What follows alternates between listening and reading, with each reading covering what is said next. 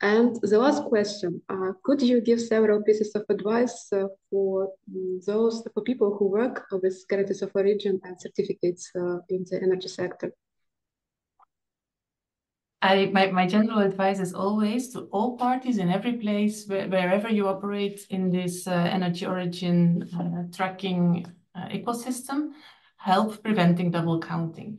That is true for governmental implementers, that is true for economic operators, for producers, for traders, for consumers.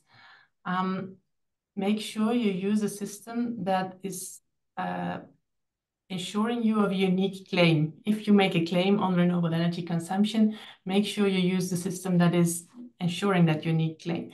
If there is a guarantee of origin in your country, you can only make a renewable energy consumption claim based on that guarantee of origin, unless your government provides a different framework for that.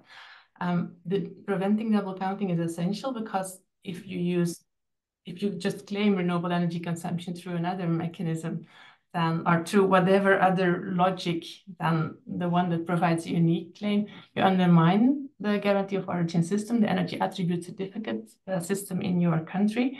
And you don't only undermine that system, but you also undermine your own credibility. So it's not helping nobody to have double counting. Everybody needs to prevent a scandal that would overhaul the whole sector. And everybody benefits from trustworthy instrument for energy origin tracking. And I've not seen anything that really can prevent double claims better than an energy attribute certificate like the guarantee of origin.